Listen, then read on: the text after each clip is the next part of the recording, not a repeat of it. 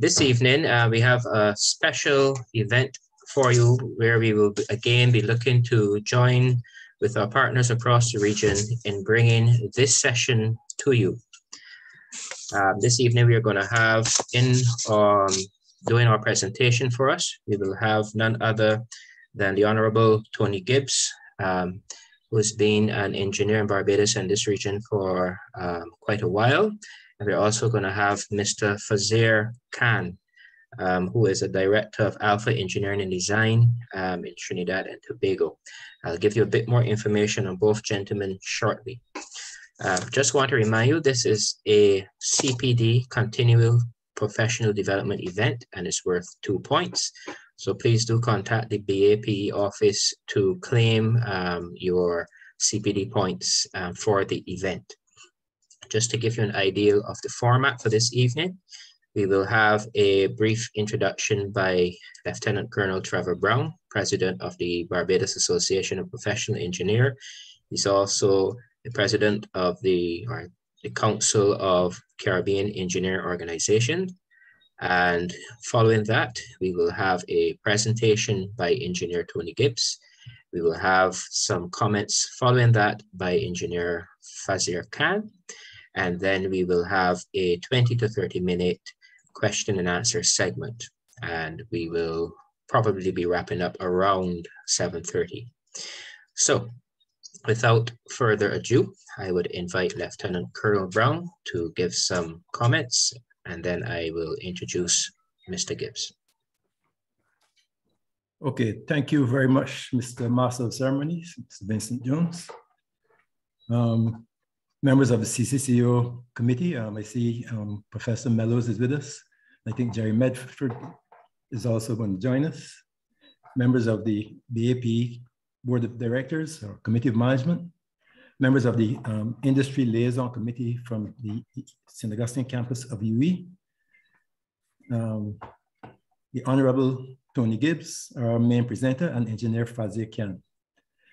Ladies and gentlemen, the CCEO is particularly pleased to jointly with BAPE host this webinar on the important topic of engineering reform in the Caribbean and to look at it in 2021. We became aware that the Industry Liaison Committee of the St. Augustine campus of UWA had been seriously debating issues related to the academic preparation of our future regional engineers. And I must tell you, we were happy when they readily agreed to share some of their thoughts and their concerns with the wider regional engineering fraternity by way of this medium, the BAPE monthly seminar, on what we consider to be a particularly important topic for this region. Now, ladies and gentlemen, by any measure, this is a region that is in serious crisis. We were already behind the developmental curve before the COVID crisis. And from all reports, things have regionally, and to be quite honest, globally, taken a definite turn for the worse over the last 2 years. As professional engineering bodies and professional engineers in this region, we believe there are a number of questions that we need to ask ourselves. And I would like to briefly outline a couple of those questions even before our two special guests from the Industry Liaison Committee make their substantive presentation. The main question is this: what is the role for engineering in response to this regional and indeed global crisis of underdevelopment? Now, while we fully endorse the Liaison Committee's work, we at CCEO are beginning to wonder if an even more rigorous and fundamental review of the engineering profession itself and of the reforms needed for the mid-21st century is not urgently warranted, and if this session should not be the beginning of such a review. Since the beginning of time, and I like to say that it is said that engineering is the world's second oldest profession. And since the beginning of time, that profession has been about the business of solving the complex problems that arise in human societies. What this has meant was conceptualizing the most appropriate solutions to the current threats faced by societies through the ages, while at the same time being the ones responsible for innovating and creating the new realities that were designed to drive those societies forward. Now, obviously, the specifics have changed as societies changed over the centuries. For example, when the term engineer was coined in France for our profession, it devolved from the military engines, quote unquote, that were created around that time to protect those societies from what they then considered to be the existential threats of invasion and defeat by neighboring warring tribes, so to speak. Similarly, over the last 70 years, after World War II and after the creation of our University of the West Indies, engineering tended to be associated with technology and infrastructural development, naturally, because these were the areas where international and inter-organizational competitiveness and social developmental focus tended to be placed during that time. That was the time of industrial and quality growth and all that. But 22 years into the 21st century, there are three questions I would like us to think about. One, is it not true that our world is now exponentially more complex than it has ever been in the history of this world, and largely so because of technology? That would appear to be unquestionably true. And what that says is that there are not many people in this world who are equipped to understand and decipher the complex concepts that underpin the world in which we live. We live in an extremely complex world, thanks largely to engineers and to technology. The next question is, what are indeed the current and the future complex problems and threats that face the society of 2021, this region, and talk about now and in the next months and years? Are these threats not things like climate change and global warming and global pollution and the coming inevitable global water crisis? Is COVID-19 not perhaps the most significant threat facing our societies? Is the threat of conflict and war and famine not the serious existential crises that we face as communities? So then my final question is, who will be the engineers, quote unquote, that will address these present and immediate future existential threats to our current societies and to our children and grandchildren? Are we saying that this is now a role for politicians and lawyers and social scientists, when throughout history, it is engineers who understand the sciences and understand how this world works that have taken the lead in solving these problems?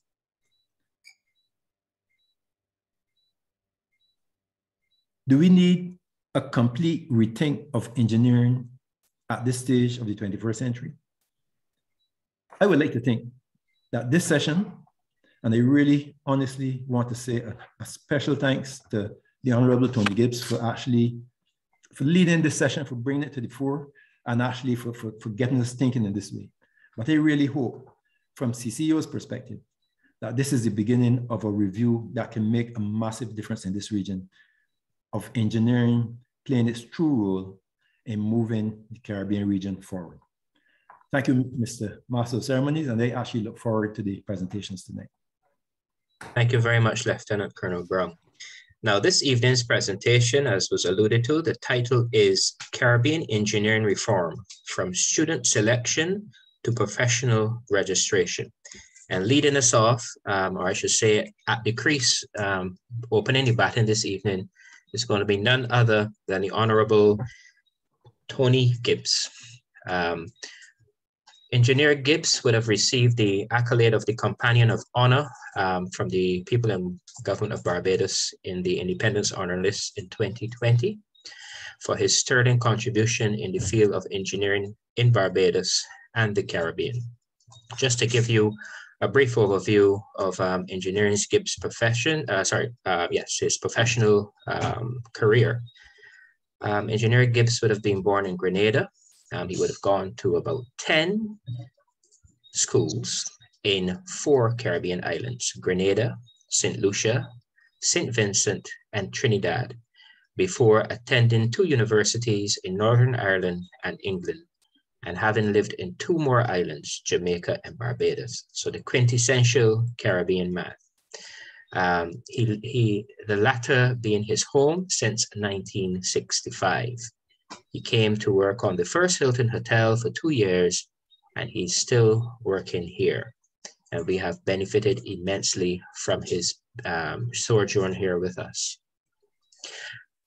Engineer Gibbs would have headed the local engineering firm Consulting Engineers Partnership Limited in Barbados from 1965 to 1996, during which period he was responsible for over 1,500 projects in the Caribbean, including in Barbados, the Life of Barbados in Wilde, which is now the Sagigor headquarters, the Central Bank of Barbados and the Frank Collymore Hall, the General Post Office in Bridgetown, the Grantley Adams International Airport Terminal Building Phase 1 in 1979, the Control Tower, the Caribbean Development Bank, the Cable and Wireless Headquarters in Wilde, the Holiday Inn, which is now the Radisson in Barbados, and the Bank of Nova Scotia on Broad Street.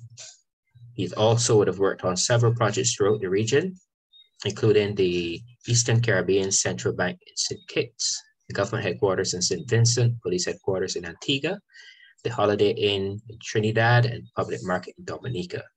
Mr. Gibbs continues as a consultant to the firm of Consulting Engineering Partnership Limited. And at that time, in December, he was currently still working on projects in Guyana, Grenada, St. Lucia, and Belize, as well as Barbados. Engineer Gibbs is the past Vice President of the Institute of Structural Engineers in the United Kingdom from 1990 to 1991, and a past President of the Barbados Association of Professional Engineers from 73 to 74.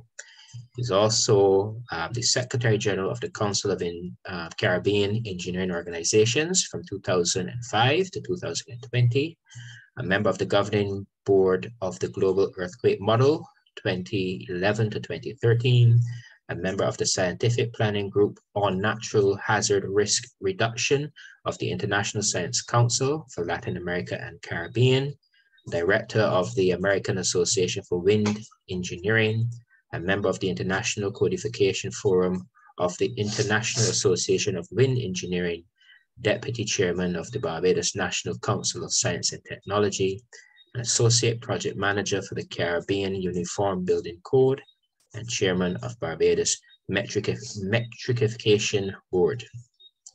Clearly, Mr. Gibbs has a lifetime of experience, which we are happy to benefit from this evening.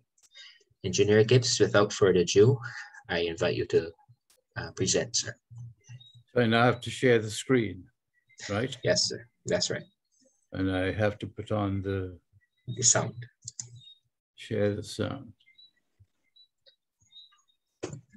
Okay. Share the screen.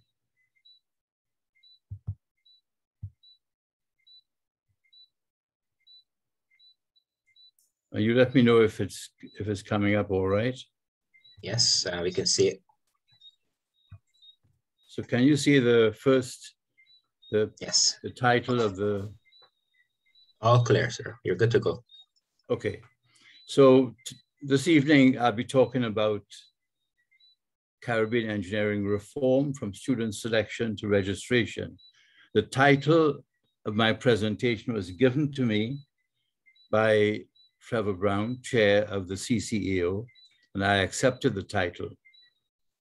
So let's get into it right away. Now, to enter university, you have to satisfy the matriculation requirements.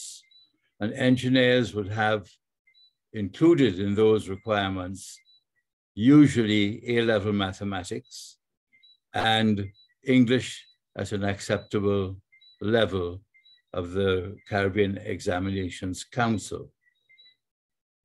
I was at a meeting at St. Augustine about 2 years ago or 3 years ago, where I learned that the UWI Civil Engineering Department actually has to undertake remedial mathematics for people who come to them with A levels, with advanced levels, CXCs, or is it CAPE, I think, results. And in the course, in the present course for civil engineering at UWI, there is a 2-credit course in English language. I think that we have to go back to the CXC and ask them what they're doing about the standards of mathematics and English language, which they are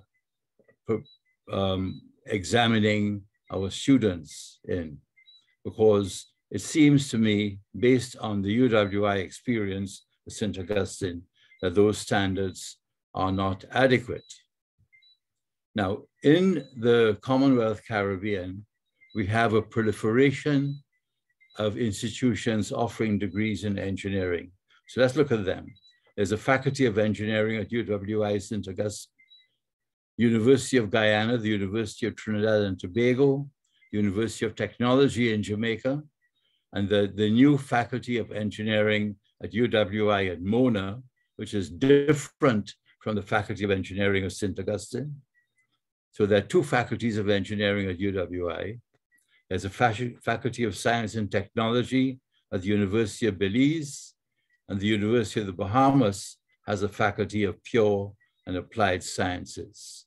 Regrettably, at present, none of them offers a professional level first degree in engineering. Now, our communities in the Caribbean do require the full spectrum of skills, from artisans through technicians and technician engineers to the highest level of professionals. And that highest level of professionals requires formal educational programs at least as demanding as those in any other country of the world. And I will tell you why soon. The demands on the civil engineering profession, of which I am part, in the Caribbean are at least as great as those in other regions of the world. So in civil engineering, we have to deal with hurricane winds, torrential rain, waves, storm surge, earthquakes, tsunami, and volcanic activity. That generates quite a lot of excitement in our lives. So hurricanes, this is the hurricanes' impact on every part of the Caribbean. We even had a strong hurricane going through the south of Trinidad in 1933. In 1963, there was a major hurricane which made a direct hit on Tobago. And those are the southernmost places in the Commonwealth Caribbean. But everywhere in the Caribbean has been impacted by hurricanes. And when a hurricane makes a direct hit on a small island in the Caribbean, the losses are of the order of magnitude of the gross domestic product. So here are some examples in recent years. Hurricane David in 1979 in Dominica, 100% of GDP. Hugo in Montserrat in 89, 250% of GDP. Luis in Dutch St. Martin in 95, 200% of GDP. Ivan in Grenada and Ivan in Cayman, both in 2004, and both suffered 180% of GDP in direct losses. And more recently, Maria in Dominica was 220% of GDP in direct losses. Now, if one of those events were to make a direct hit on Barbados, in 24 hours, we in Barbados would lose 5.21 billion US dollars. And if one of those events made a direct hit on Port of Spain, Trinidad, the losses could be of the order of 22 billion US dollars. That's billion with a B. So these are very significant events. So we need an institution which educates our graduates to deal with these matters. And then we have torrential rain. Well, every year there are losses because of flooding. And on the left of the screen, you see an example of intensity, duration, frequency curves for a particular location in Barbados. But these IDF curves are not commonly available throughout the Commonwealth Caribbean. And this is an essential tool for rational stormwater drainage design. So most of the stormwater drainage design in the Commonwealth Caribbean is slightly better than guesswork. So we have losses every year. And even at UWI campus in St. Augustine, we had major flooding in August 2009. You can see the pictures on the right-hand side of the screen. And then we have waves. We have wave action. Now, the wave action is sometimes accompanying hurricanes, but you have wave action without hurricanes. And it was wave action that caused Nevis, the island of Nevis, there we are, Nevis, to lose its entire economy for 12 months from late 1999 to late year 2000 because of wave action. So many of our economic strength in many of the islands resides close to the ocean. So wave action is significant. And then we have storm surge. Now, storm surge is not a big issue in the small islands of the Eastern Caribbean, but it's a significant issue in Belize. Hurricane Hattie in 1961 caused damage. And I saw a movie at the time in 1962. I saw a movie. I think we have a Belizean with us. Is it 61 or 62? It may have been 61. Yeah, a movie showing the waves. Sorry, storm surge. It was 61. Rose to the second story of buildings in Belize City. You also have significant storm surge in the Bahamas and on the north coast of Jamaica, but not in the Eastern Caribbean. And then we have earthquakes. Almost all of the countries in the Caribbean have an earthquake hazard to deal with, the exception being the Bahamas. So, and those earthquakes sometimes generate tsunamis. The tsunami that we are concerned about in this part of the world could be generated by a subterranean volcano called Kikamjedi north of Grenada. And that tsunami would be a more significant event in the northeast of the Caribbean than in the islands of the Windward Islands, which are ironically closer to the event, but not as impacted by the tsunami as those in the northeast because of bathymetry. And one of the greatest natural hazard events in the history, in the post-Columbian history of the Caribbean, was a tsunami generated on the 1st of November, 1755, by the earthquake in Lisbon, Portugal. And that earthquake generated a tele-tsunami which crossed the Atlantic, more or less at the speed of sound, and impacted on all of the islands of the Caribbean and on the east coast of the USA. We have volcanic activity. Most of the islands of the Eastern Caribbean are volcanic.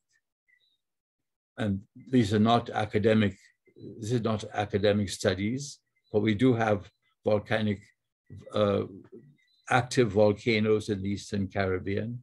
Most recently, Soufriere in St. Vincent, that's the top right-hand corner of the screen, erupted, not for the first time, because the bottom right-hand corner of the screen shows you the eruption from Good Friday in 1979. So both the Good Friday event of 1979 and the event earlier this year dumped ash on Barbados. In fact, the topsoil of Barbados comes from eruptions of the Soufriere volcano over many millennia.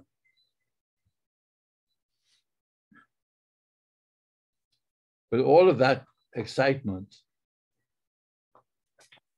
what that means is that the average Caribbean civil engineer has a need for broader and deeper knowledge and experience than the average counterpart in the United Kingdom, the United States of America, or Canada.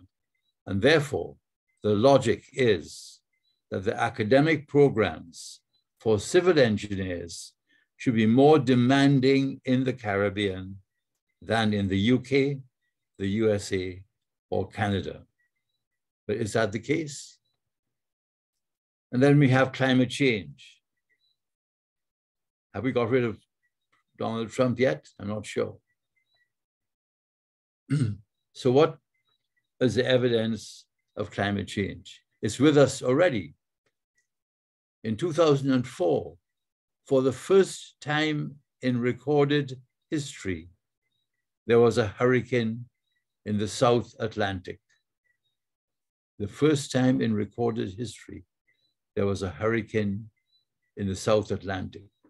It went into Brazil in March 2004. That same year, when Hurricane Ivan was between Tobago and Grenada, on the website of the National Hurricane Center in Miami was a statement that Ivan was the most intense hurricane ever recorded so close to the equator in the North Atlantic. 4 years later, there was Gustav.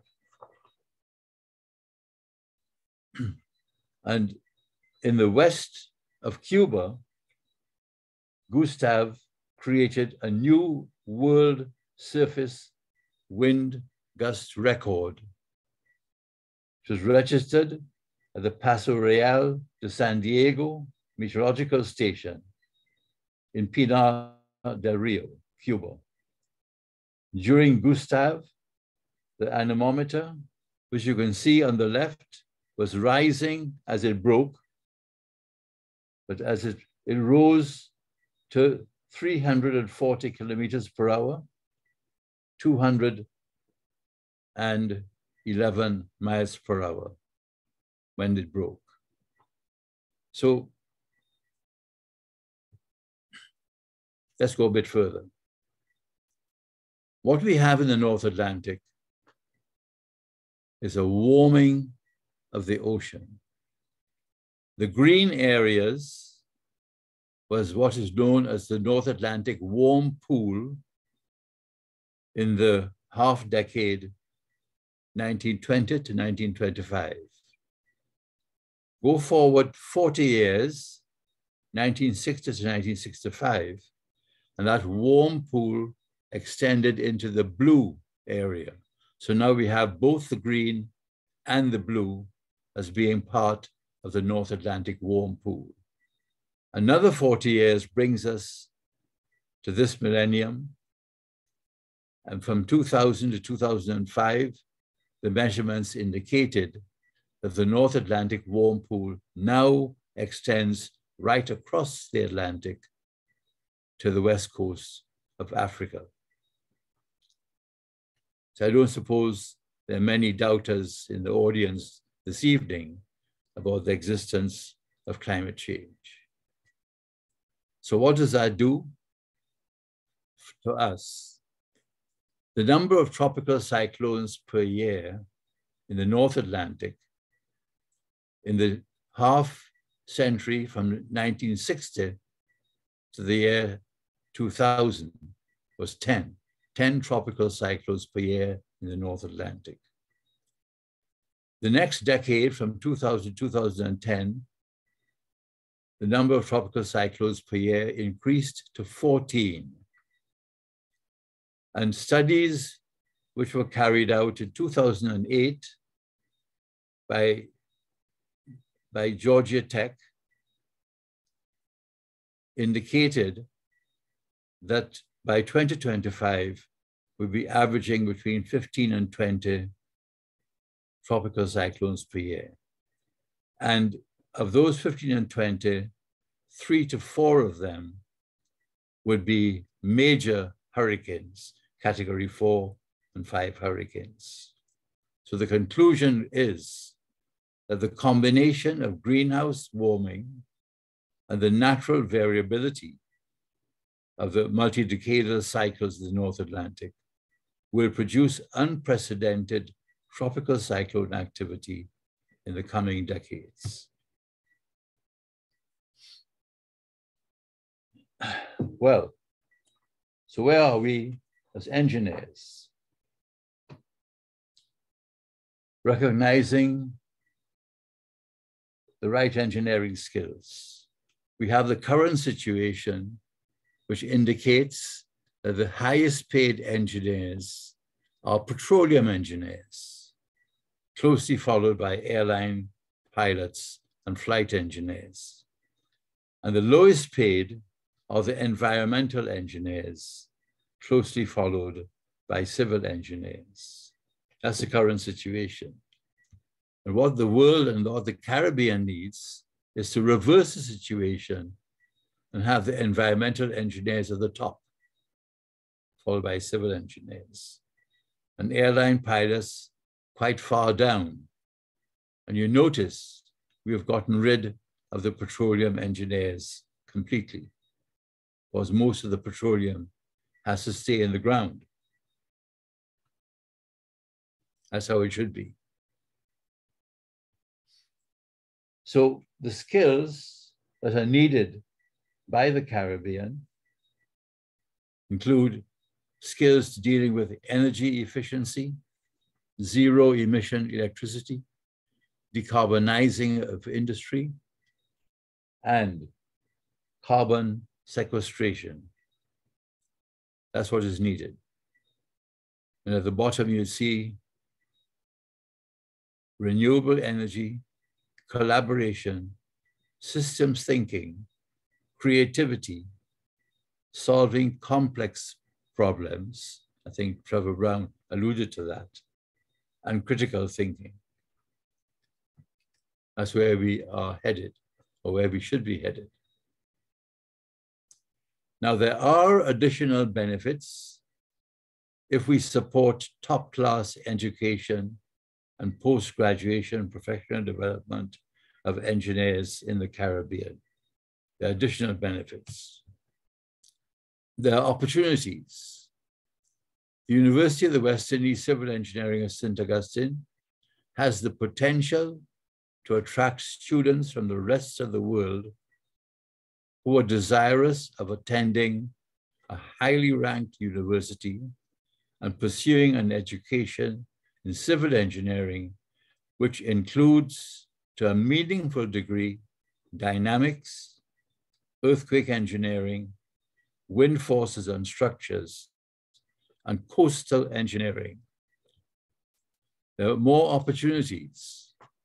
There are aspects of civil engineering peculiar to the Caribbean. We are the ones who should be leading research in these matters. There are other aspects of civil engineering in the Caribbean which don't have commonplace application elsewhere. Our engineers should have a competitive advantage in these areas. So our engineers should be world leaders. We have that opportunity. We deal with our own problems and we help others deal with theirs. So let's, two slides ago, I talked about dynamics. Why is dynamics important? Why is the study of dynamics important? There are no civil engineering projects in the Caribbean which is not impacted by one or more dynamic actions. Earthquakes are dynamic actions, wind forces are dynamic actions, wave actions are dynamic. And dynamics is best taught in a university setting. So we are trying to persuade the university to increase their teaching of dynamics to such an extent that people come out and ready to. So what you're seeing there, the building on a shake table, testing base isolation. Base isolation is the way of producing safe, economical structures in the earthquake. But to do that, we need dynamics. This is what base isolators look like. And this is how they operate. The base isolators, in this case, a multi-sandwich of steel plates and rubber between the foundations and the superstructure. If you're hearing music, the base isolators come with music to calm the nerves during the earthquake.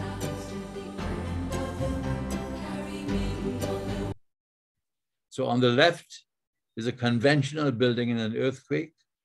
On the right is a base isolated building. Now I know it's more exciting to be in the one on the left, but you might get a heart attack. So it's better to be in the one on the right. The building on the right would be economical in construction, and it will be relatively undamaged by the earthquake. But to do this, we need better knowledge of dynamics. Another way of dealing with earthquakes requiring a better knowledge of dynamics is to put in energy dissipation devices in the superstructure. And these energy dissipating devices, there are many different types.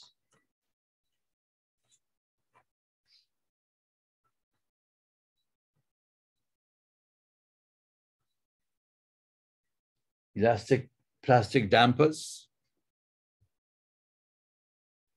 load limiting devices, shock transmitters, viscoelastic dampers, and viscous dampers. And this is how the viscous dampers work.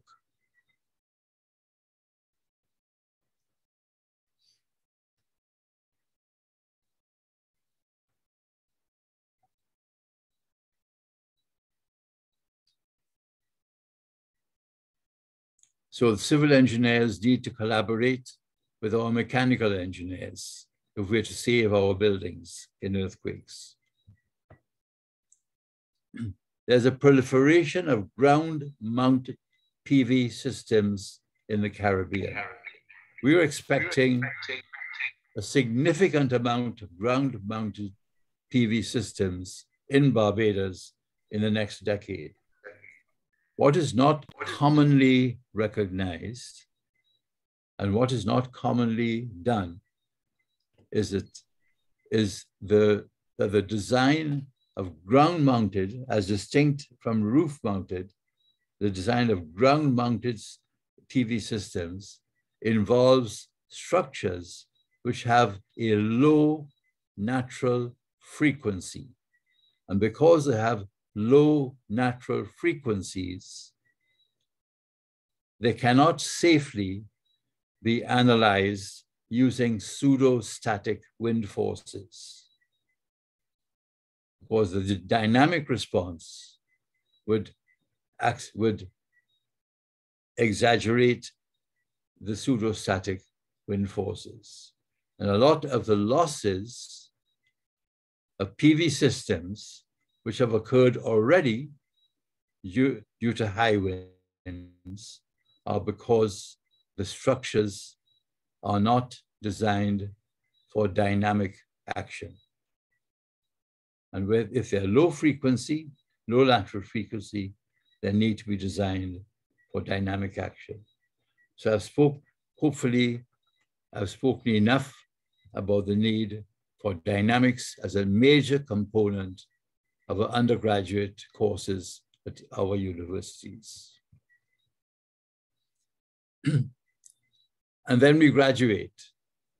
When we graduate, when we have completed our academic studies, the graduate goes on to develop while working at their first jobs, getting the hands-on experience that cannot be learned in the classroom.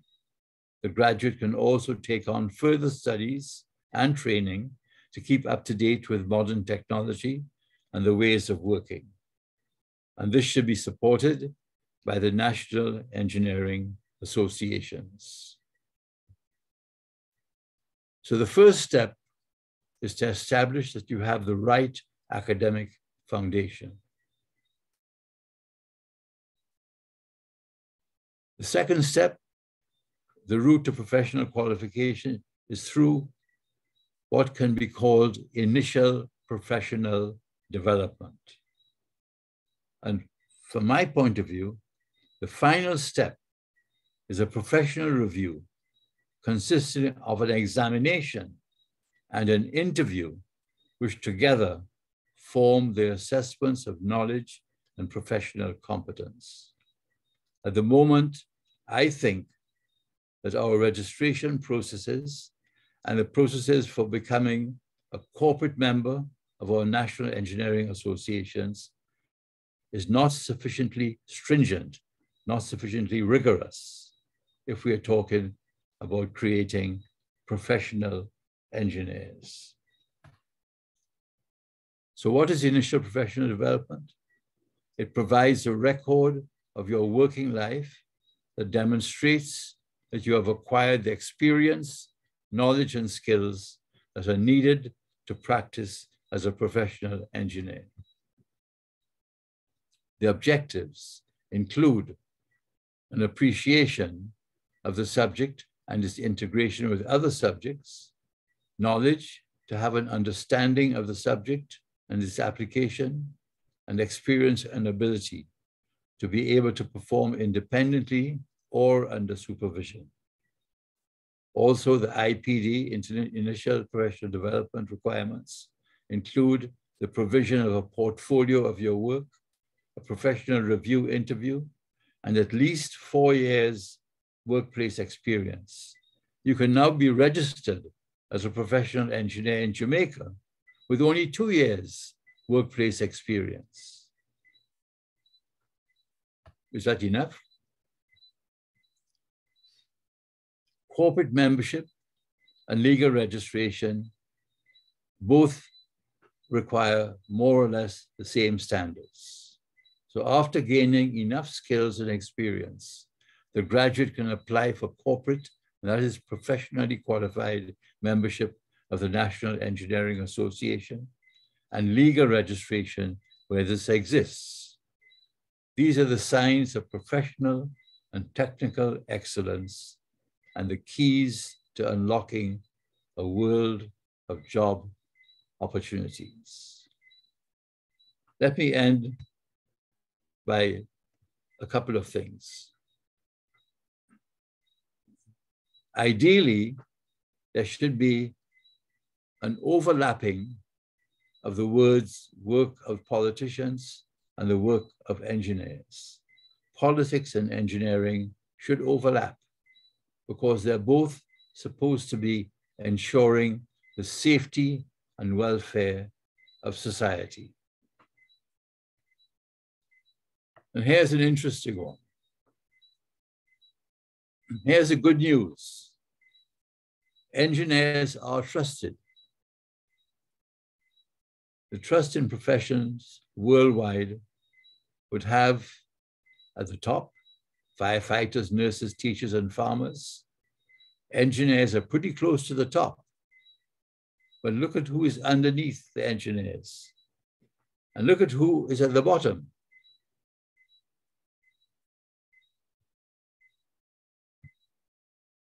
I think I can end here. Thank you very much for listening to me.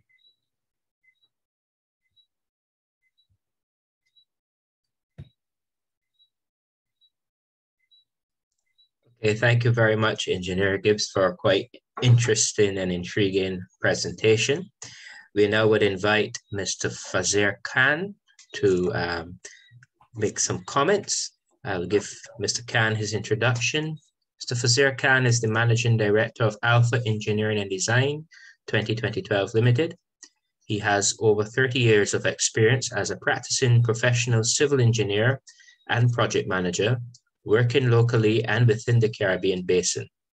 Fazir graduated from the University of the West Indies, Trinidad, with a Bachelor of Science degree honors in civil engineering. He has obtained a diploma in management from Henley University in the United Kingdom and certificates in project management from the Arthur Lockjack Graduate School. Fazir is a certified modeler for detention pond systems, urban storm water management, and hydrological modeling for sustainable solutions on large sites. He has a certificate in integrated coastal zone management from IHE Delft University. Apart from the Association of Professional Engineers of Trinidad and Tobago, APETT, where he was a past president between 2016 and 2017, he is also a registered member of the Board of Engineering of Trinidad and Tobago at the British Hydrological Society, England. He served as the APETT representative on the Joint Council for the Construction Industry from 2017 to 2018 before becoming the current president. Mr. Khan, I turn it over to you, sir. Good evening, everyone.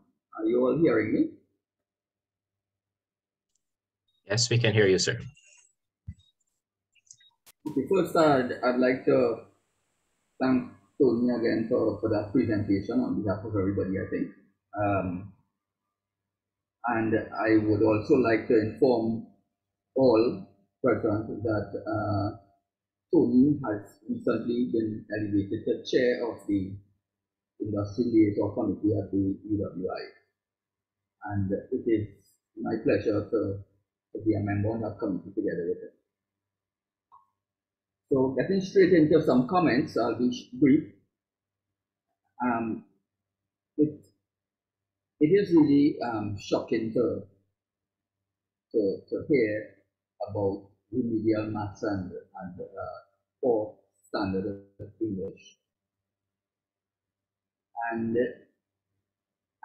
one of the things that I say frequently to my young engineers is essentially that engineering is the mathematical modeling of the real world to predict outcomes. And there's a reason that I repeat this to young engineers, because I need them to understand that their basic root is in mathematics and to some extent physics. And there is some prodding on my part, and I'm sure everyone that has to supervise young engineers, just to to figure out how adept they are at maths. Because if that is shaky, then unless they intend to be what we call an armchair engineer, they're going to have a really hard time in this profession. So I want to reinforce that we need to get to the bottom of why it is engineers are supposed to have advanced mathematics skills are performing poorly at maths. There is no way that they can get into the mathematical modeling with respect to dynamics in any of the subdisciplines without a good understanding and liking for maths. So and the latter is very important as well. I've had some engineers actually when I do some guest lectures at the Pentecost campus, and I usually ask some questions along those lines. And when I ask which students like mathematics and which students like physics, and surprisingly I get sometimes a large percentage or a shocking percentage of students who are engineers who do not want or do not like mathematics. And I think this is something that they need to understand coming into this profession, that it is based on mathematics. And as Colonel Brown said, the more complex our world, the more complex the problems, and hence the more complex the need to model those problems in a mathematical framework in order for us to do a good job at predicting outcomes.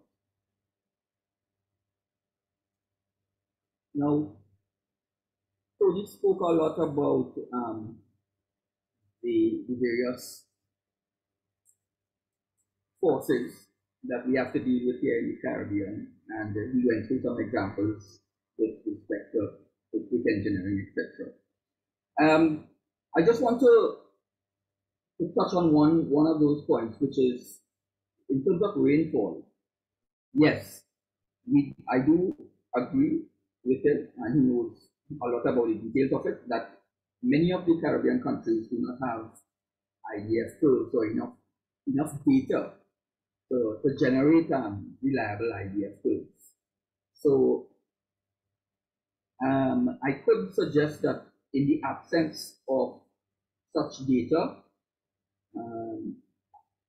people can take a look at the NOAA publication of the USVI and Puerto Rico maps.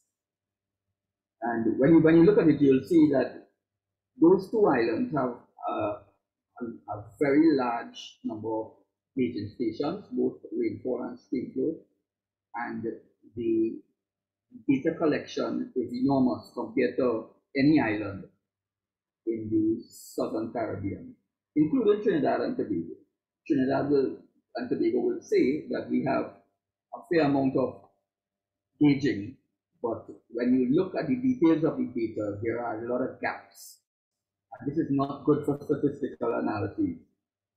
So the actual statistical analysis found in the NOAA are basically a repeat of what they have been doing in the States in North America for a long time.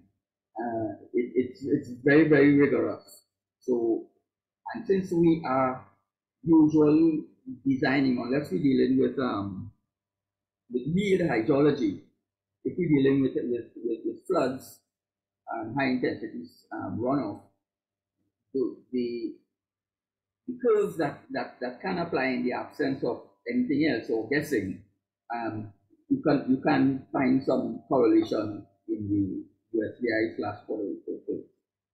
So now that said, there is a reason why we when I went to school, I did a degree in civil engineering, and now in the last couple of years, the degree has become civil and environmental engineering. There's a reason for that, and again, Engineer Gibbs gave the reason for that, because more and more we have now to deal with the environmental problem, or some environmental problem, as civil engineers. And without wanting to rehash it, there is now a lot of intersection between environmental engineering and civil engineering. And I had to go back to my books to learn some biology and chemistry, as one can imagine.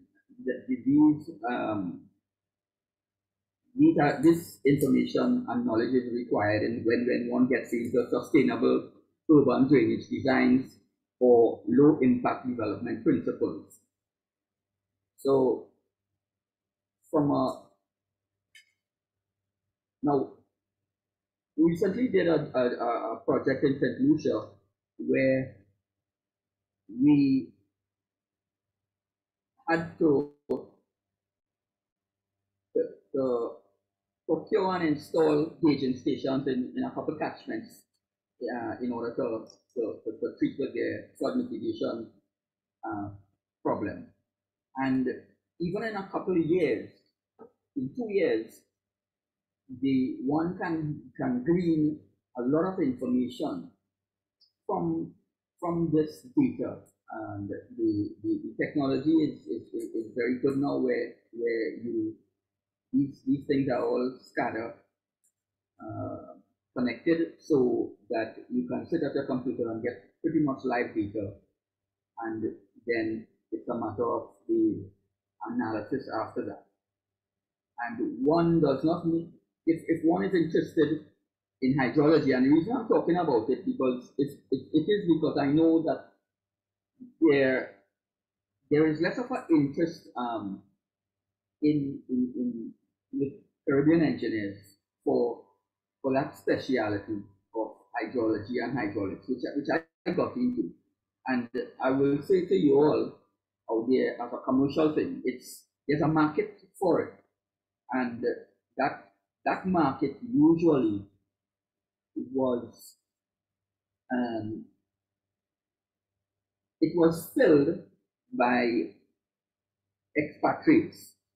So when the big jobs that came out for riverine flood controls and essentially large hydrological studies, etc., you'll find that the bigger European and some North American and Canadian firms will be successful. So this I think has to change, and I would encourage the younger one to in this forum here to take up that challenge. Now, there's something else that I used to say to young engineers, and I think it is a bit maybe dated now, but we cannot afford to be specialists like in the first world countries. So you'll find a guy doesn't just design bridges in the States, but he may be a specialist in the abutment design. And another guy does the beams, pre-stressed beams. He's not even going to do for you structural steel, for instance.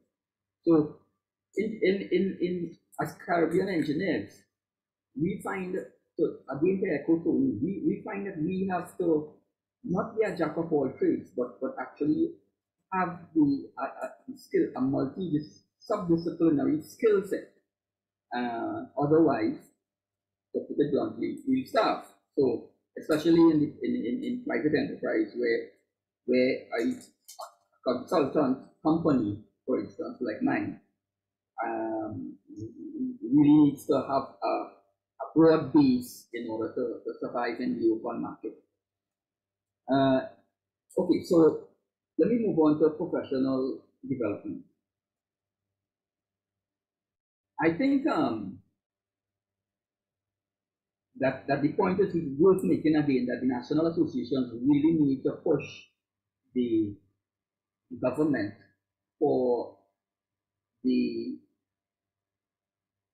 laws that are required for professional engineers to exist within law, and then also for professional development programs to be concretized within that ambit.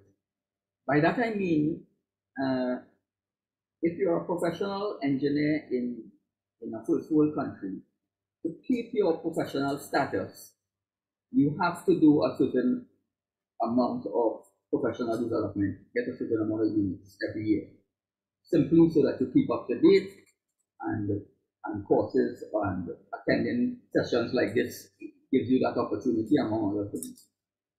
Right now, I know for sure in Trinidad and most of the islands, it's not like that, and that needs to change, and it needs to change quickly. There is something else that I think people that are in some position of influence can pursue, which is at a governmental level, there should be some sort of incentive for companies that, in order to take on graduates and interns, sometimes these institutions can assist getting graduates and students into the workplace, into these programs. But again, private companies operating a business. No one is asking for a handout. So we're talking about tax breaks, 50%, like whatever it is. But I think people should approach the governments with around the time when it's budget, to see if that those measures cannot be put in place. The other thing I'd touch on in terms of the initial professional development is I've had the pleasure of working with the UE at St. Augustine Civil and Environmental Department, where we would take on 2 or 3 of interns in year 2. Now we still have a 3-year program, so it's in year 2. And it was pretty structured in that they had steps to follow. So this is what one of the things that Tony was talking about in terms of getting the documentation on. Now, where we need to go from there is when we take on graduates, for them to continue that kind of documentation on the road to professional status. And I'll end my comment there. Thank you very much. Thank you very much, Mr. Khan. All right, I will ask Engineer Gibbs, Lieutenant Colonel Brown, and Mr. Khan just to bring up your videos as we're going to go into the question and answer segment of tonight's session. I would ask our guests, and first I want to extend greetings to our regional guests. Stacey has indicated to me that she's recognized about 12 persons who are our regional guests: Lester Arnold, Marissa Noel, Omar Bisfat, Rami Shia, Reyes Kudrath, forgive me if I'm struggling with some of these names, Winston Mellows, Winston Chatterton, Wilfred Carrero, Lester Arnold, Josine Gerwu, Edbert Louis, and Ambrose Tillett. We'd like to thank all of you for joining us this evening as we continue to try to... You mentioned Judith Harvey? No, I didn't, but that name wasn't picked up, so Judith Harvey as well, welcome. And we really want to thank you all for joining with us this evening as we reach across the region to try to create linkages and certainly do our networking so that we can get to know each other throughout this region more and more. And it's through initiatives and events like this that we can get to know each other. The Caribbean certainly is, we may be divided by water, but with the technology that we have today, there's no need for us to remain divided anymore. So we need to really get to know each other throughout the various organizations. And more we hope to get to know you, get to know the faces, and one day we may even get to meet in person, some of us. So fantastic. Thank you for joining us. So this evening, we want to invite you to engage with our panelists, Engineer Gibbs, Engineer Khan, and Engineer Lieutenant Colonel Brown in his capacity as the head of the Council of Caribbean Engineering Organizations. I would ask that you either raise your hand, show the raise hand feature so that we will know that we can call upon you. You can ask your question in person, or if you're feeling a little shy or your connection is not the best, we'd ask that you put your question into the chat and I can read the question out to the person or persons that you wish to direct your question in toward. So the floor is open for persons to ask some questions. I will ask you not to be shy. We are here to learn from each other, and this is a golden opportunity to engage the minds of Engineers Gibbs, Brown, and Khan on the topic of the reform, or rather Caribbean engineering reform from student selection to professional registration. I'm also happy to see that we have a guidance counselor in our mix this evening. And obviously this is somebody that is an important aspect of this whole process in guiding students to taking up engineering profession. So Kim, I'd like to thank you very much for joining us this evening. Our first question is from Winston Mellows, and it says, how does safety and loss prevention fit into the training of scenario in this training scenario of engineers? How does safety and loss prevention fit into the training scenario of engineers? Engineer Gibbs, you want to start with that one? Well, I would have thought almost every aspect of civil engineering education and post-graduation training involves the need to produce safe environments for the public. And the main justification for registration of engineers is to protect the public. And part of the protection of the public would be to make sure that they're safe when they use man-made, engineer-made facilities. So it's hard to separate safety from the engineering profession as far as I'm concerned. Okay, Engineer Khan, your response? Yes, I agree with all of that, and I also want to add that in the last 10 to 15 years, with the advent of OSHA in most countries, that these aspects of our practice, especially on sites, I'm now moving away from what we described as essentially having to comply for design. The actual practice on sites is now subject to OSHA laws. Engineer Brown, I'm asking you to take this question from an electrical standpoint. What would be your comments? Oh, no, I agree completely. I think the point that Professor Mellows is making is the extent to which safety and loss prevention is actually central to engineering, and not only in the sense of protecting the public either, but protecting the general societal interests. And I actually think it is what engineering is all about. So I fully endorse the response from Fazir and Engineer Gibbs. I have a question that I wanted to ask if I'm allowed to do that. Of course. I was very impressed. I was very impressed with the comment that Fazir made about the need for CP, for continuing professional development. I was wondering, and I must say that I'm very thankful for to find out about the role of the Industry Liaison Committee and the work that they're actually doing.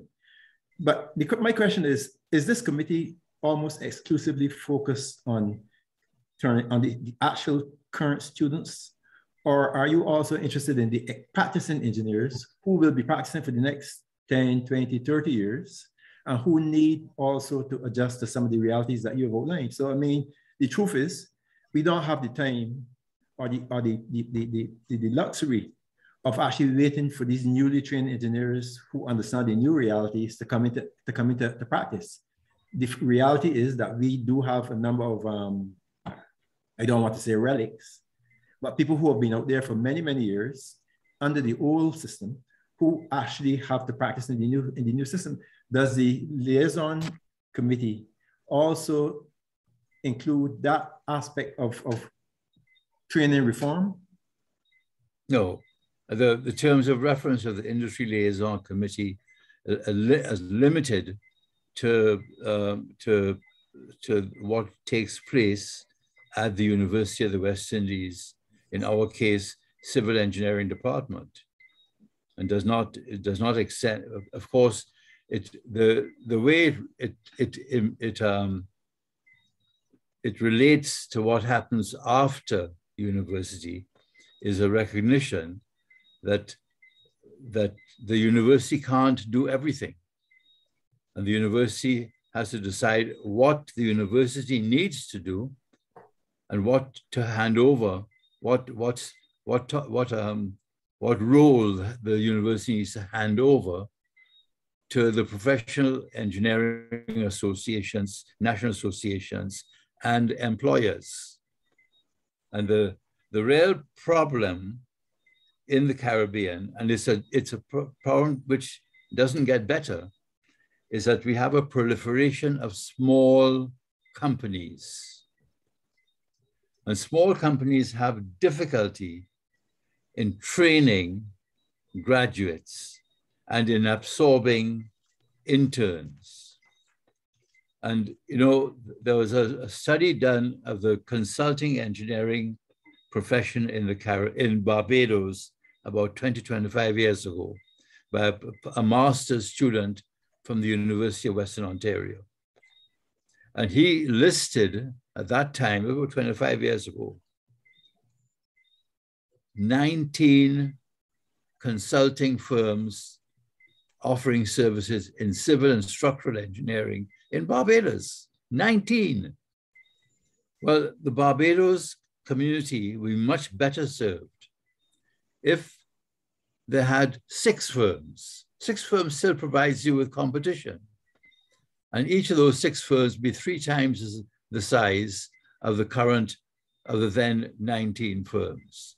So somehow or the other, we have to get over this idea that everybody wants to be their own boss and find some way of encouraging, and maybe the government can have a role in this, encouraging the amalgamation of small firms into larger firms.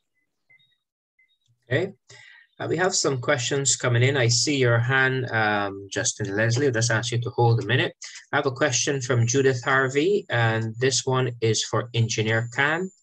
The question is there feasible scope for research and data collection toward development of IDF curves for each island or for groups of islands?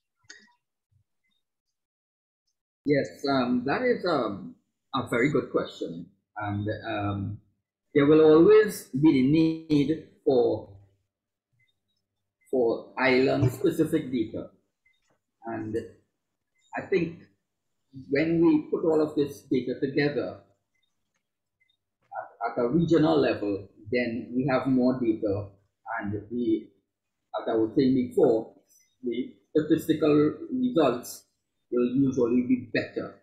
But it depends on, like, okay, so just to repeat, the collected or stream flow and rainfall data is not just about dealing with high intensity rainfall and designing for that.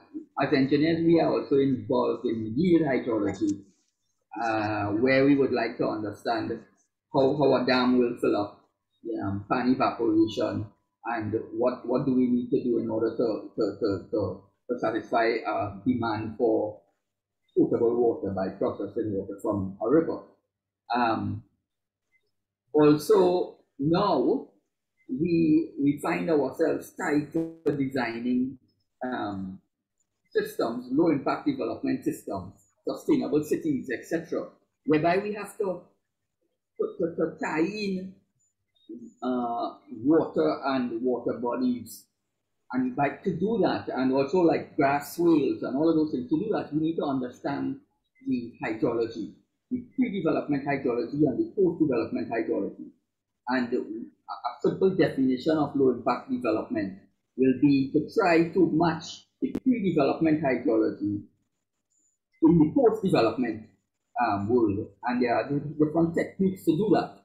In order to address that as an engineer, to operate from a position of data, one must have certain data with respect to evaporation, pan evaporation, wind speed, coverage, and all the other things that are associated with how we deal with hydrological modeling.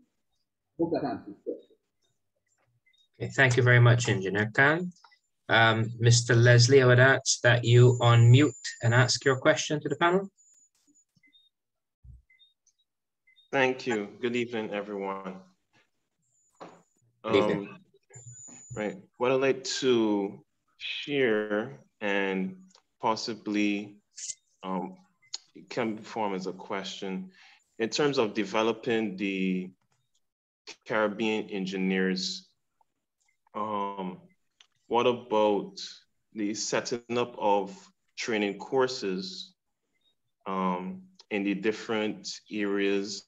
Because apparently the other different islands have experienced different types of forces, and it could also be a way of developing the skill set of young engineers graduating from university and offer it online where everyone will be able to access it and benefit. Thank you. So Engineer Gibbs, give you the opportunity to take a stab at this along with Engineer Khan, since you're both members on the UE St. Augustine. So you want to offer some comment there? As Justin, are you talking about courses after graduation or courses as part of the undergraduate course program? I'm talking about courses post-grad as part of continuous professional development. Yes, okay. Well, this, I would think that this is mainly the role of the National Engineering Associations to put on those courses. Trevor? Yes, it probably would be, Tony. And it actually takes the idea that you developed just now of the problem we have of the large number of smaller firms in Barbados. And what he's actually developing that now to the regional level, where even within the region, within the different islands, it could be possible to develop expertise to levels such that engineers are far more rounded from a global competitiveness point of view. And actually, in part of your presentation, you spoke about the need for us to become globally competitive and to be actually we're leaders in engineering because of the peculiar challenges that our engineers face in this region. And what he's saying actually builds on that. I actually agree. The challenge, of course, is how you actually do it. I mean, the truth is just to get the continuing professional development going has been a challenge. There's about 5 years now that we've actively been promoting CPD. It is going now, but to be quite honest, it is voluntary. I think, as Fazir said, what we really need is for government to understand the value of engineering to national development and to actually put some structures in place to build the strength of engineering and the role that engineers play in solving problems in this extremely complicated world in which we live. Fazir spoke about the need, for example, for engineers to be comfortable and happy with maths. The truth is, unless you do that, you're not going to be able to touch the kind of complex problems that we are facing in this world now. So I do endorse Justin's suggestion that even beyond the rounded in-island training we're talking about, that we need to move to the stage where a top engineer in this region is as comfortable in Trinidad as he is in St. Lucia, as is in Jamaica. But the structures to get to that is what we have to move towards that. But we're nowhere near that as we speak. Thank you, Lieutenant Colonel Brown. Now, I want to drill down a little bit. We said that this discussion this evening, from student selection to professional registration, and we've spoken quite a bit on the professional registration side.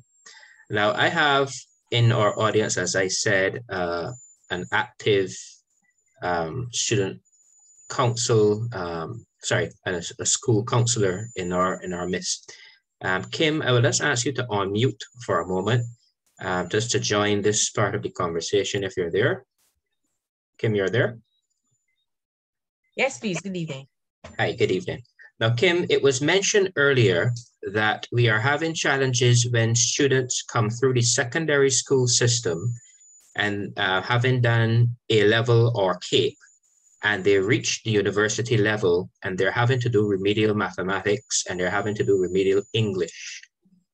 As a teacher, can you offer a perspective as what is happening at the secondary school level that is causing us to, when students get to the university level, that we are having these challenges in the Caribbean at present? Would you like to offer some comment on that from your perspective, please?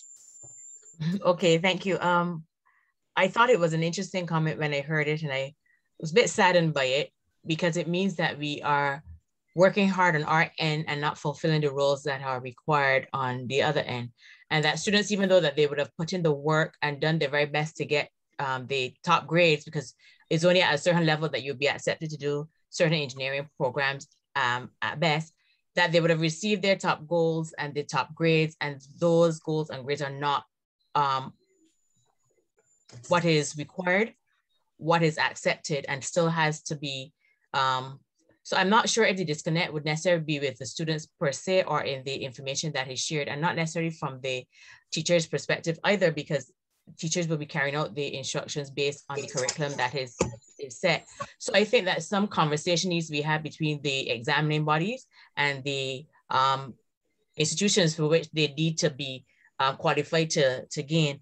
Additionally, I remember several years ago that the Barbados Community College would have implemented a program where students who would have completed their fundamental courses, being mathematics and sometimes English, but mostly mathematics, they would have implemented a course where students had to complete this program. I'm not employed there, so I'm going on strictly my memory, where they had to do when they completed their CSEC courses, mathematics in fourth form, because students are allowed to do CSEC mathematics in fourth form. But if we are having a disconnect at the O level and the A level, which is K level, then the conversation needs to be had beyond the students, because they would have done their very best. They would have gained acceptance, and then to find that they have not yet reached the mark that is required of them. So are we saying then that our current curriculum is out of sync with the requirements of university matriculation, not only in the Caribbean, but I'm going to assume further afield? Is that the general idea? Well, I am not qualified to say yes, and I'm not in a position where I can favorably say absolutely, because I am not in the classroom, the academic level of that sort. But if it is that the students are getting to a stage where they are being accepted, and then they're found to, the information is found wanting, then there is some measure, something has to be fixed at the level between the curriculum being taught and what is required. So there either needs to be an introduction course, which will bring students who may have done it years prior at the university level to make sure that they all start on the same playing field when they enter, or because I'm not sure that the curriculum at the CSEC or CATE level will be able to take any other loads given to students. Far-reaching in my wild imagination, if there were certain mathematical courses that were taught for the persons who are going on to the engineering stream, so that you would have different levels of math at the CAPE level, maybe that would be something that could be implemented. So you'd have students doing CAPE math for engineering, or CAPE and a particular kind of engineering, because you would focus on that. I cannot participate in that, because mathematics, I'm sorry, sirs, it's not my friend. We have had interaction in my younger days, and we've realized that our relationship is best left away. So I applaud those who can, but for students who are desperate to go in that direction, maybe the mathematical streams could be created in such a way that the focus from early is on a particular stream, so that the curriculum is guided in that way, so that the students can get where they want to go and be qualified when they get there. Thank you so much for that intervention, Ms. Lynch. Fazir, can I ask you if in Trinidad you're having a similar scenario playing out in terms of our students transitioning from the secondary level to the university level? Is that what you're also seeing in Trinidad? Well, I think when Tony made the observation, I think he made the observation throughout. And my own experience, and I'm not an academician, is that I think it could be an attitude problem that starts at what we call the SEA level, where children are given problems and then given solutions, and it's so there's a certain amount of critical thinking that I think one should start to embrace at A levels, if not at O levels. And the last speaker there, from my memory, when I did A levels, mathematics was applied math or pure math. So you see the difference there, because engineering is basically the application of math. So there should be a natural stream in there. But I think because of the high focus that we place in this part of the world on getting those E's and 10 subjects and all ones or whatever it is, we find that, I find my observation is that students tend to lack some critical thinking, and it can be developed once they have the right attitude. Even after university or during university, you'll see the ones that really love what they're doing will always tend to apply themselves differently. So I don't think it's a carte blanche rule that we could apply here. Engineer Gibbs, would you care to offer some comment based on the information you would have heard just now? Well, of course, I'm a long distance away from my school days. But I would just share with you something which happened. We had a meeting at St. Augustine. I don't know, Fazir, you might have been present. It was a meeting of the Industry Liaison Committee with the new head of the Civil Engineering Department. And one of the things that they mentioned was that for CAPE, for the A levels mathematics, that some of the schools are literally teaching, or the students at A levels are learning the solutions to 60 questions.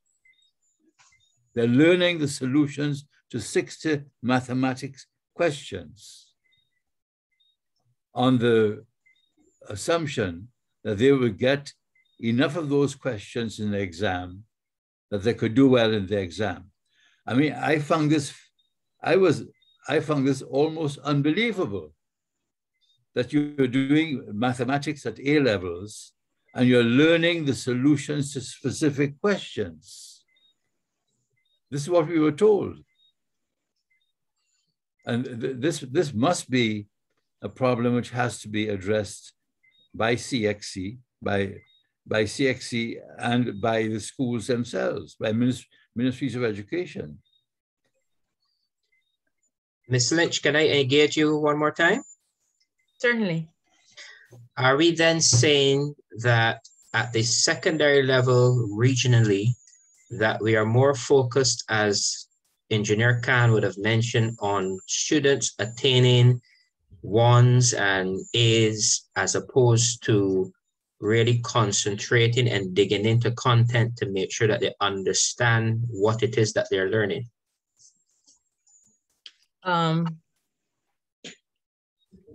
This platform here has a multitude of persons from across the Caribbean, and they would have a variety of experiences and different approaches to how they deal with different things. My perspective will be limited in that my exposure to such will be not to the same degree. My general observation would just be that there are lots of things required to be taught within a short space of time. Newspapers and the media, ministries, politicians, everybody promotes, accepts, celebrates those who gain the extreme passes. How they got to that level, they don't necessarily investigate or they don't question. So persons look at what will be considered the bottom line. It is not hard to imagine that this would be the case, that persons would try to have rote memorization to produce the results that they require and gain as many passes as they would want to get, because that is how you get to the next level. And maybe they hope that it will, you know, smooth out, even out. But there are lots of things required in a short space of time that students are exposed to and expected to gain passes in. So maybe that could be a part of it. That could be a contributing factor.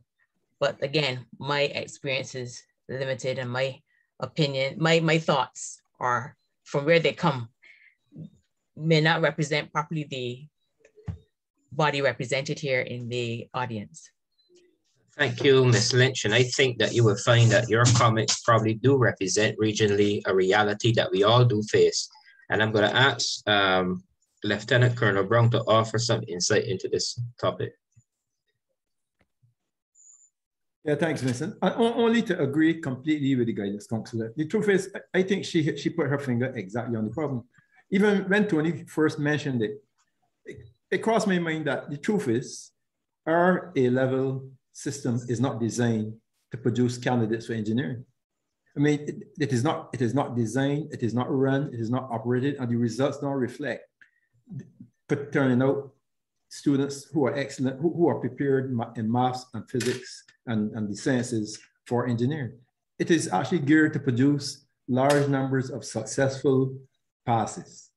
And for many students, the way to pass is not necessarily to understand, but to be ready for whatever questions come and to get the right answers done. And therefore, it is a case of conflicting systems. I think that problem has to be solved by UE, by in the first, maybe in a pre-year or in the very first year, to have some kind of half course or something that actually prepare the student for the kind of mathematics that they will have to face in the real world of engineering of the 21st century. But I don't think it is reasonable to expect that the education system that we currently have is going to produce engineer-ready first-year students. And I think that's just the reality. But I understand the concern that was raised, but the reality is, and I think Aline explained it perfectly. The system does what the system is designed to do, and to some extent they do it well, but that does not include preparing mathematics and physics students for engineering. Just as a general, one of the problems we have is to raise the level of consciousness among the really bright students that we have, the political people and the people in education, of the critical role of engineering. We really need to channel the really bright students in this region into engineering, because engineering is what the wealth of a community is created by innovation, investment, by development. This is engineering. That is how you build wealth. Instead, what we are seeing is a situation where we are being led by borrowing and loans and dependency. but that does not build wealth. And we need to get the society, the leadership, and the young, bright students to understand that wealth comes from development, from innovation, from creativity, and that is where engineering lies. So the naturally bright students that really do enjoy maths and that actually love the problem-solving aspect of it, which is what we really want, that those students will be attracted to become engineers, and rather than lawyers, for example, or rather than economists or other social, the other glamorous things. Tony explained the problem.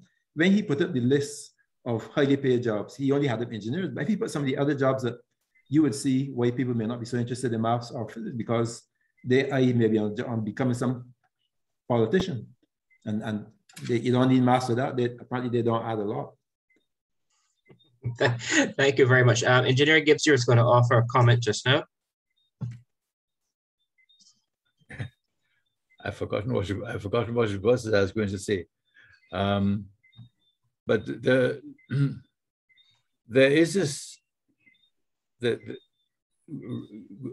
going beyond the school experience into the university experience. When I speak to graduates from UWI, they complain quite a lot about the amount of work they're expected to do in the 3 years they now have.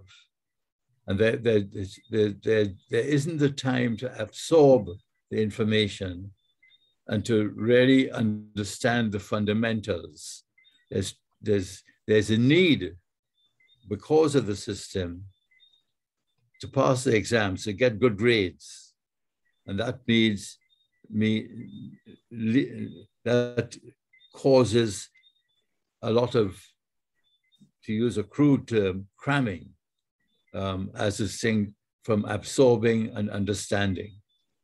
And of course, this is quite contrary to what we need in engineering. You need people to understand the fundamentals very thoroughly so that they can use the information, the fundamentals, to solve problems which are not problems which they were taught to solve, problems which they've never seen before, which can be solved using the fundamental science and technology which they get at university. Thank you very much, Engineer Gibbs. I'm aware that we are 10 minutes over, and I would ask our panelists indulgence for another 10 minutes. Engineer Brown, I'm going to ask you a very unfair question. We've heard of the importance this evening of rationalizing registration systems literally across the region. We've heard of the importance of pushing our university education to a level where it is where it meets this region's needs, and at this point in time, it seems to be somewhat failing in that regard. How is the regional body seeking, or what are the ideas of the regional body to lobby or various jurisdictions in terms of governments, etc., to implement and make the realistic changes that need to be made to really push the engineering profession forward in this region? Well, that's not an unfair question. That's a reasonable question. And in fact, this has been high. This is now high on the priority list for CCO. And in fact, over the last couple of months, we've been lobbying to get into positions to do this. I don't know. I assume that most engineers are aware of this, but at the regional level, governments are actively in the process of negotiating an exchange between the European Union and this region for services. Now, what that can possibly mean is a situation where professional engineers from the European Union negotiate access into this region for engineering services. Unless we get our act together and standardize things like how who is Tony mentioned himself in his presentation, the discrepancy between registration standards in different islands in this Caribbean.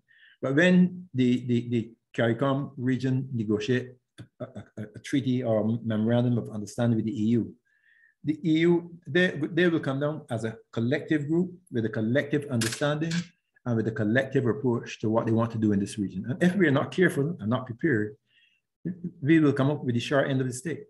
So we do need to get our act together, but we have been working on it. We've been trying to, we know on a number of regional committees and regional boards, but it is actually a long road. And the real challenge is for engineers themselves to understand the critical role that we need to play if there's going to be any level of success in this region, indeed in the world. But then we have to make some changes, and we've discussed some of the changes that will have to be implemented if there's going to be any level of success. Once people recognize the importance and the value of engineering, it becomes a lot easier for us to get to lobby government to do a number of the things that need to be done in terms of encouraging the really bright students into engineering, in terms of supporting the university with the development programs and all that, and in terms of things like registration and even like continuing professional development. I hasten to say that much as I respect the work being done by the liaison committee for the engineers who will be with us in the next 5, 10, 15 years, I fear that we need to make changes for those engineers who are here today and who will be doing engineering tomorrow and next week, because the world is not going to wait until the newly trained young engineers come on stream. Well, I'm retired now, but the active engineers we have to change to reflect the realities of the time. So it is a big job. It's not an unfair question. And it's precisely what CCEO is all about and what we've been trying to do. And sessions like this, of course, help us to channel that, which is why I really would like in my closing comments to say how much I appreciate. I didn't realize that Tony was the chairman of the committee, and Fazir explained that. But that whole committee for including CCEO in their discussions and giving us the opportunity to share some of their concerns with the region. And maybe this could be the beginning of the kind of discussions that help us all to recognize the role that we must play if there's going to be any level of success and wealth building in this region. Thank you very much for that. Yes, sir. Vincent, I'd like to please invite the person in the audience who is from the Caribbean Development Bank to say what it is, how it is that the Caribbean Development Bank can contribute to what we are talking about contribute to the development of the engineering profession. And Engineer Ashby, would you care to share, sir?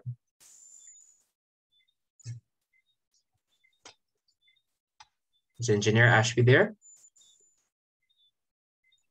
I saw he was there.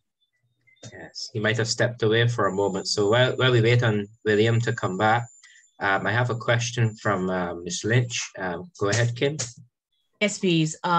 The suggestion that was made earlier by Mr. Gibbs prompted me to wonder, I'm not sure if there is a relationship between the universities that offer the engineering degrees and the businesses that are engineering companies. If there is like a co-op, I know that the co-op term is used in Canada where students are working. It's not necessarily an internship, but they're working in certain areas that would gain the work experience. So the point that you raised, sir, about students not being able to absorb the information, I think it could also be a part that they're not getting a chance to practice it before they are tossed out into the world after they've successfully crossed the stage to collect their certificate.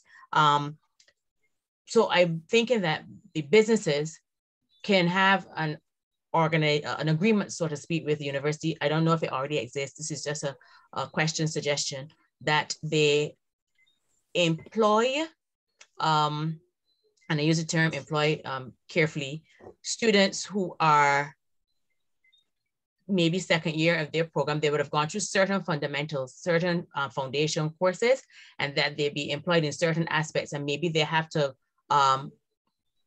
complete a certain amount of hours in this area, a certain amount of hours in this area, so that they can put what they have been learning into actual practical use. I know that there's certain universities in Canada, we've been having conversations with them about certain things, not particularly engineering, but just the students in general, where they have as part of their 4-year program, a co-op system where it takes the students into like a 5-year degree program. It's all part of their degree program. So you're almost more qualified having had the work experience and the connection with the employer along with your university degree at the end. So I'm thinking that can strengthen not only the knowledge base of the students, but the profession in general, because you would have gotten students who would have been trained on the job through while they were gaining academic information as well.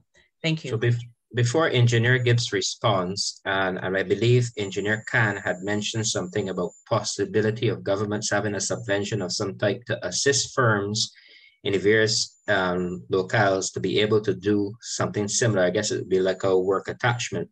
I also remember that the universities in the United Kingdom, they used to have a 4-year program where one of the years was work study type attachment. So when you get into industry, you're literally hit the ground running. So I think those are all very valid comments to be made. Engineer Gibbs, from your point of view, what would you like to reply? Well, what happens now is that many of the students do get holiday placements during their long holidays, placements with companies. These last for the length of the holiday. But then I'm not aware of any sandwich courses in the Caribbean where there is a formal arrangement between companies and the university, where the student studies at the university and then takes a year off to do practical training with a company before going back to the university to complete the academic course. I'm not aware of that, but the students do get placements with companies during the vacations. But let me say one more thing.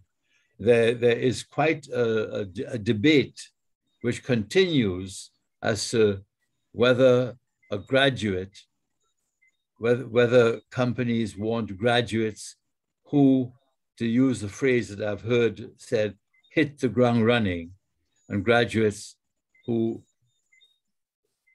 do not necessarily hit the ground running.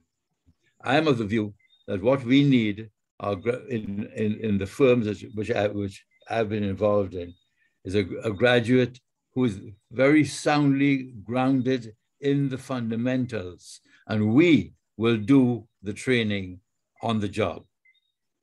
So we want the graduate to be educated, not trained, and we do the training.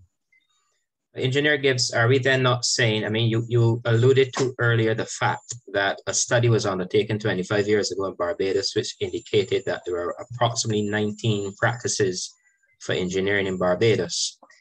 That probably works well for a firm, but if you have a one-man shop, how effective is that necessarily going to happen? It can't happen.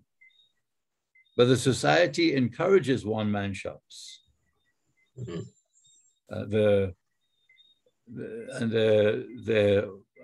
Put it this way, that's the way we seem to be built. That we have an individualist bent among us, which says each of us wants to be our own boss. Okay, very quickly. That situation will not produce excellence. Okay, very quickly, Engineer Khan, you are in Trinidad. Can you tell us if the petrochemical industries, that aspect of engineering, do they have a more integrative approach to students coming out of university in terms of offering any sandwich programs or more opportunity to have work experience, etc.? Is that happening at present, or has that been happening, or can you give us some idea? Because obviously that industry has a bit more money than the other industries, so they can probably put a bit more into that aspect. Can you offer some comment there? Yeah, definitely. The thing is, they not only have more money, but they also have existed for a long time based on colonial intervention and then nationalization. So what has happened over the many years is that multitude of engineers have been trained. Now, I myself benefited from working for 5 years with the local oil company as a civil engineer, and it was amazing in that the remuneration that was offered was like twice what I was hired for in another private company. And that can be an attraction, and it could be a good thing or a bad thing, especially for a civil engineer, because civil engineering is not that detailed in an area like Petrotrade, which is the company. However, what has happened over the years is there was a large capacity developed, technical capacity at the engineering level, and this strikes to the heart of the point that Tony is making about global competitiveness. We Trinidad and Tobago can now say that we export our nationals in the oil industry all over the world. So we have a large contingent of people in Dubai and other areas like that, in Nigeria. Wherever there is an oil industry that is fairly young, you will find that that our engineers and technicians, and I am talking not petroleum engineers, chemical engineers, mechanical engineers, and even civil engineers, are there. And right now in Guyana, we have exported a lot of our technical help. So this is a good example for us to use to see that there is a potential if we really develop into niche categories that we can find a different place to market that. Okay, thank you very much for that, Engineer Khan. All right, so I'm going to ask one question and give Mr. Leslie an opportunity to ask us, and then we're going to have closing comments. There's a question in the chat from Mr. Egbert Lewis, and he said, how are we going to address the need to have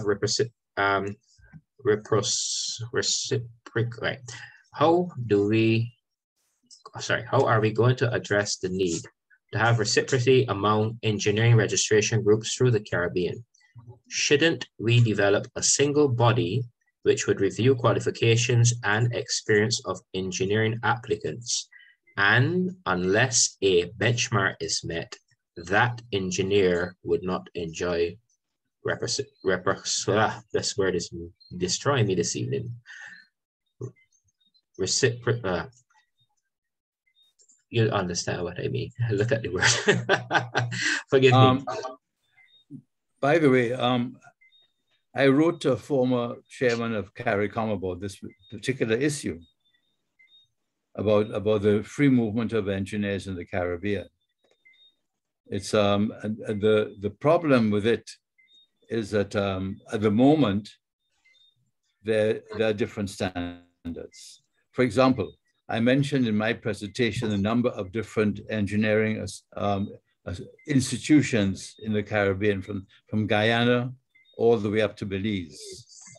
And it is very unlikely that Guyana would not accept a degree from the University of Guyana as being satisfactory academic qualification for registration in Guyana. And you can carry that argument all the way up from Guyana through Trinidad, the Bahamas, across to Belize and Jamaica as well. So that's one of the problems. One of the problems is that the academic standards of the 7 institutions, higher education institutions offering degrees in engineering in the Commonwealth Caribbean, those academic standards are not the same. The second problem is that the number of years of post-graduation training on the job differ from one country to another. Jamaica requires 2 years, Barbados requires 4 years, for example. So you can be registered or registerable in Jamaica without being able to be registered in Barbados. When going back to the academic standards for registration in Trinidad are higher than they are in Barbados. In Barbados, we accept by law the first degree from the University of the West Indies, St. Augustine, as being an adequate academic standard for registration in Barbados. Trinidad does not. Trinidad says the first degree is not sufficient. They have to have further learning, which can be achieved by doing a master's degree at UWI. So that's the difference. I think that what we have to do is to adopt not the lowest common denominator, but the highest standard, which at the moment is registration in Trinidad, and have that as being the least that we should be aiming at for the Caribbean. But in my presentation, I talked about the need to present a portfolio of your work, to be subjected to a professional interview, and to do an examination. I think those things are necessary for registration. So what you could do is to have a multi-tier system where there could be the highest tier, which if you get through on the highest tier, then you can practice anywhere in the Caribbean. Okay, thank you very much. Engineer Brown, you want to mention anything in that regard before we close up? No, I'm on board. And the concept that Tony outlined is precisely what we're looking at as the CEO. So we're on board with that kind of thinking. Fantastic. Okay, Mr. Leslie, you get to ask the last question for the evening, sir. Thank you. My question is there a engineering code in the Caribbean which deals with the design for against hurricanes, whether it be standard hurricanes or major hurricanes? The answer is yes. Care to elaborate a bit more, Engineer Gibbs? Well, Caribbean-wide, there is something called the Caribbean Uniform Building Code. It's 36 years old. That doesn't mean it's a bad code. It's certainly a lot better than nothing. And in one of the documents in the Caribbean Uniform Building Code is a Part 2, Section 2, wind loads. And that, when combined with the other sections of the code, which deal with how to design for timber, reinforced concrete, and for steel, you can produce a safe building. Even with a 36-year-old code, you could produce a safe building if you use comprehensively the 1985 Caribbean Uniform Building Code. Of course, many of us are no longer simply limiting ourselves to that, and we use more modern standards.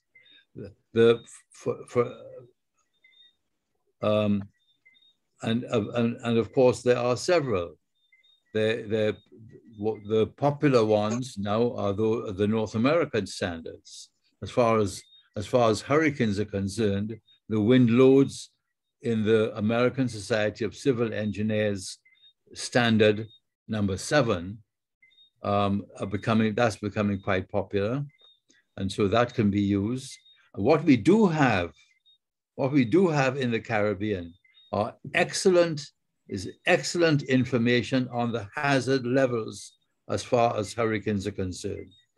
We have the best people in the Americas who have worked on this subject consistently for several decades.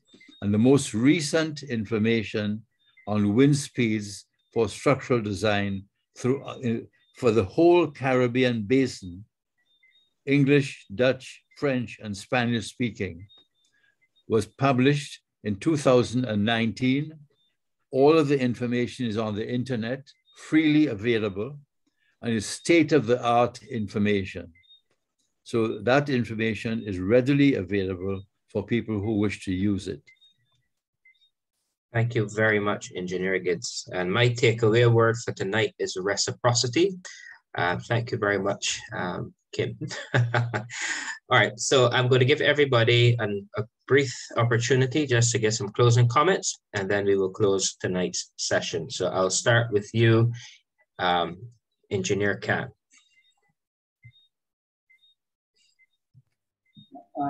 Yeah, so I'd like to thank the chair and everyone else for having me here. It was very informative. And to have 32 people at this time of the evening still hanging in there, that's good news. Yeah, it turned out of us well for us continuing this sort of discussion for the sake of engineering education.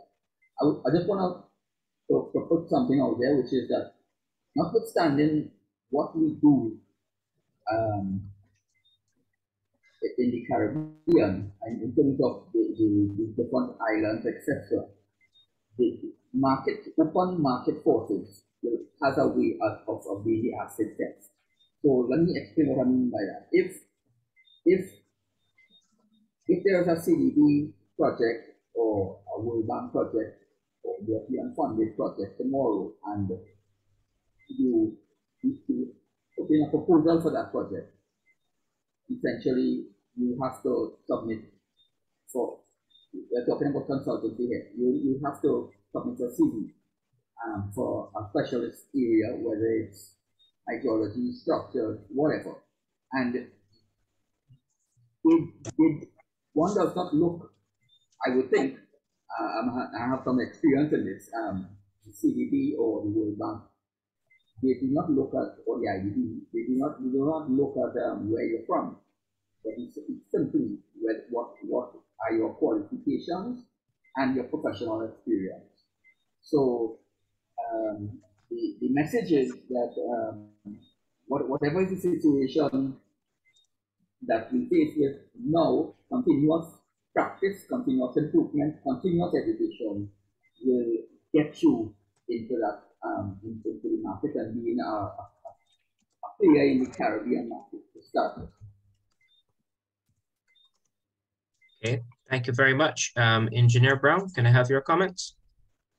Okay, I would just like to say a special thank you to Engineer Gibbs and Can for this contribution, for making themselves available and for sharing this information and updating us on the work that the Liaison Committee is actually doing.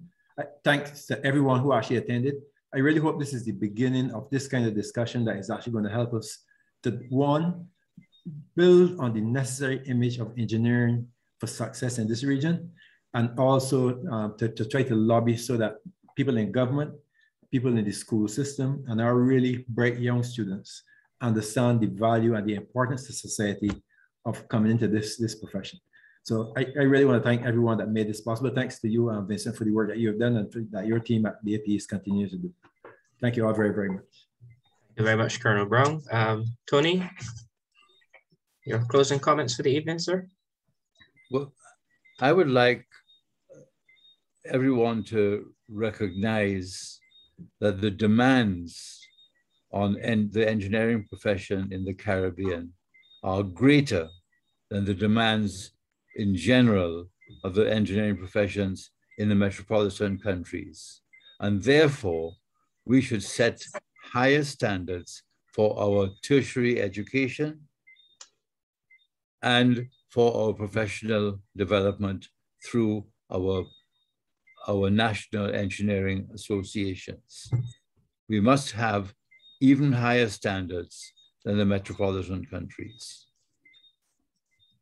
Thank you very much, Engineer Gibbs. Ladies and gentlemen, that concludes our webinar this evening. We've had a very interesting discussion around engineering reform from student selection to professional registration.